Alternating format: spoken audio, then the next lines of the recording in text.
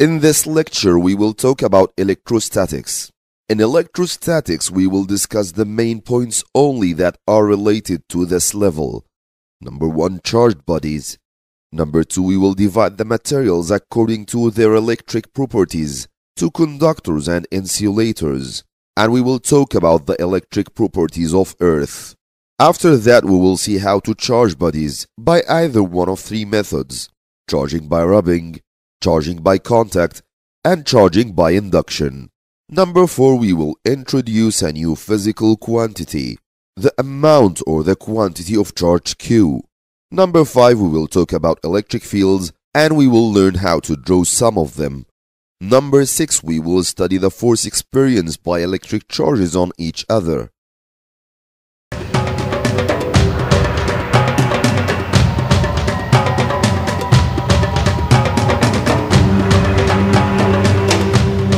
Let's start with talking about charged bodies. Any object normally contains electrons in their atoms. Most are bonded to their atoms. Some are normally free, like those in metals, and others can become free by means of external factors. If 2 objects are rubbed together, one of them will lose electrons and the other gains electrons. The one that gains electrons becomes negatively charged, and the one that lost electrons becomes positively charged. Properties of charged bodies. A charged body attracts light objects like dust and small pieces of paper. Like charges repel, and unlike charges attract. So if 2 positive charges become close, they will repel. The same thing will happen if the 2 charges were negative. But if a positive charge becomes close to a negative charge, they will attract each other. This is what we call electrostatic attraction forces. The force between charges increases with increasing any of the charges and decreasing the distance between the charges.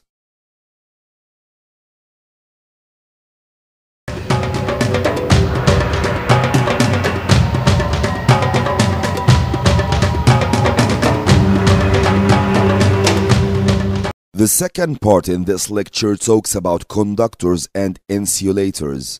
Actually, here it means the electric conductors and electric insulators. Materials are classified to conductors and insulators according to their acceptance to the flow of electrons. Let's start with conductors. They are materials which contain free electrons that flow through them. In a conducting material, the electrons can move freely within its solid structure. Free electrons also make metals very good conductors of heat and electricity. Examples: copper, iron, lead, all metals. Graphite is considered a good conductor of electricity, even it is a non-metal, but it has free-moving electrons. And now let's talk about insulators. Materials which contain no free electrons that flow through them. Examples: glass, wood, rubber, plastic. An insulator should be dry, as moisture can destroy the insulation by conducting electric charges. These were very short notes about conductors and insulators. An important thing to discuss is the most popular discharging method, earthing. What is the mechanism of earthing and how does earthing take place? First, you must know that Earth is considered to be a large reservoir of charges. In other words, you can say that a positively charged body considers the Earth a negative body, and a negatively charged body considers the Earth a positive body. If on any place on Earth we have a negatively charged rod, remember that a negatively charged rod means that it has extra electrons than normal, and we connect this rod to the Earth using a wire or by direct contact. The extra electrons will escape to Earth, leaving the rod electrically neutral. But what will happen if the rod is positively charged? A positively charged rod means that there is a lack of electrons and the number of electrons are less than normal. So we have some positive ions with less electrons. If we connect this rod to the Earth using a wire or by direct contact, the needed electrons will rise from Earth through the wire to the rod. and make the rod neutral. After that, we must compare between earthing the conductors and earthing the insulators. If, for example, a negatively charged conductor rod is earthed, the extra electrons immediately escape to earth because they move easily through the conducting rod. But if a negatively charged rod that is made of an insulating material is earthed, electrons will hardly escape. This is because the extra electrons are harder to move within an insulating material. The same thing applies if the rods were positively charged. Conductors lose their charge much easier than insulators because charges are free to move in conductors.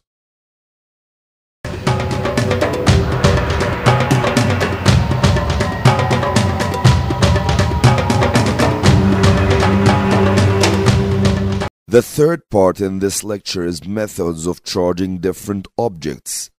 3 methods of charging we can talk about: charging by rubbing, charging by contact, and charging by induction.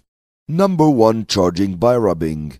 When a polythene rod is rubbed with a dry cloth, electrons are removed from the woolen cloth and deposited on the polythene rod. Woolen cloth becomes positively charged. Polythene rod becomes negatively charged. But when a perspex rod is rubbed with the dry cloth, electrons are removed from perspex and deposited on the woolen cloth. In this case, perspex becomes positively charged, but the woolen cloth becomes negatively charged. Number 2. Charging by contact. If we have 2 rods, one is negatively charged and the other is neutral. When a charged body touches another uncharged object, the 2 bodies will share the charge. Now the neutral rod becomes negatively charged. The third method is charging by induction. This is used to charge metal objects. The conductor is a metal cylinder and it is mounted on an insulating stand. Bring the charged rod near the conductor becomes polarized but it's still neutral. Connect the far side to the earth. This earthing will allow the negative charges to escape. Disconnect from earth. Finally, remove the charging rod. The conductor is now charged with an opposite charge to that on the rod. In this example, the negatively charged rod causes the metallic cylinder to be positively charged. You can charge the metallic cylinder a negative charge using the same method, but this will need a positively charged rod instead of the negatively charged one used. We can simply summarize the steps of charging by induction in 4 steps. Number 1. Approach the charged rod. Number 2. Connect the earthing. Number 3. Remove the earthing. Number 4. Remove the rod.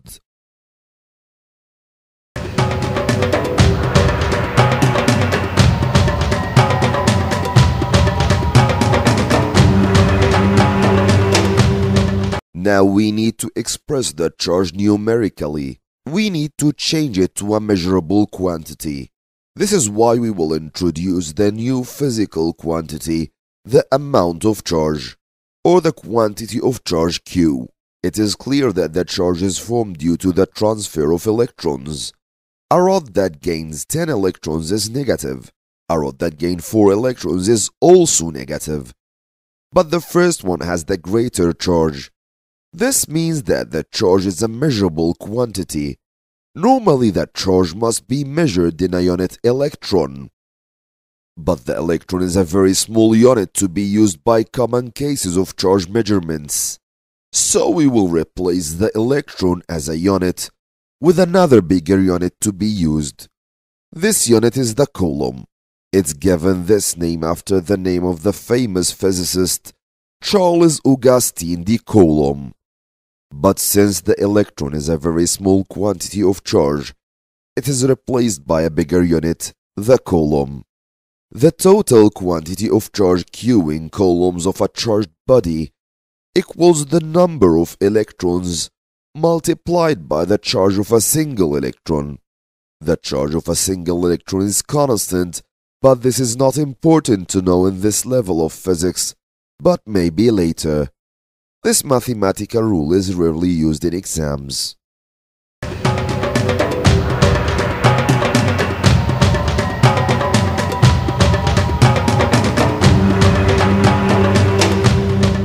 Like the magnetic poles, the electric charges do have an area where their effect can be observed. This is the electric field. Let us consider two plates. A positive plate facing a negative plate. The electric field is like a magnetic field. It is represented also by lines. These lines will have its direction. The electric field is defined as the region in space in which an electric charge effect appears. This appears as lines of electric field. There is an electric field produced by a charged body in the space around it. If a small positive test charge is placed in this electric field between the two plates, it will be repelled from the positive plate and attracted to the negative plate. This is why the electric field direction is out of the positive and into the negative. The field is stronger where the lines are close to each other. We also have to know how to draw different shapes of electric fields. First, a positively charged sphere. It will have an electric field as arrows going out of the sphere. The negatively charged sphere will have an electric field as arrows going into the sphere. When two spheres of opposite charges are close to each other, this will be the shape of the electric field between them.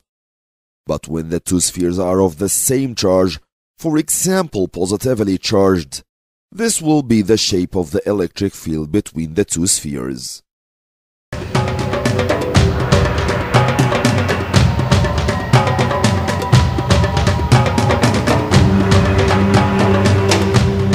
This part talks about the electrostatic force between charged objects.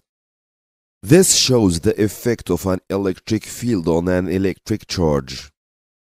If a positively charged particle, for example, moves in an electric field between two opposite charged plates, the particle will be repelled from the positive plate and attracted to the negative plate.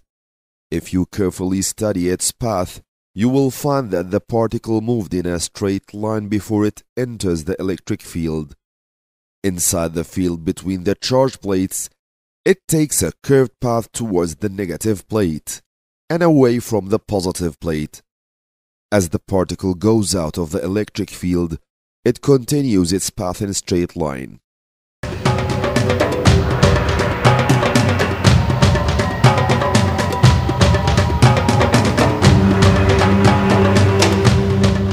Now let's see again the main titles we had in this lecture: Electrostatics. First, we started with studying the charged bodies and the mechanism of charging process. The second title was studying conductors and insulators and the importance of earthing. After that, we studied charging by three methods: by rubbing, by contact, and by induction. We introduced a new physical quantity, the amount of charge, or the quantity of charge Q. After that, we had the electric field and how to draw some of them. And finally, we studied the electrostatic force between charges.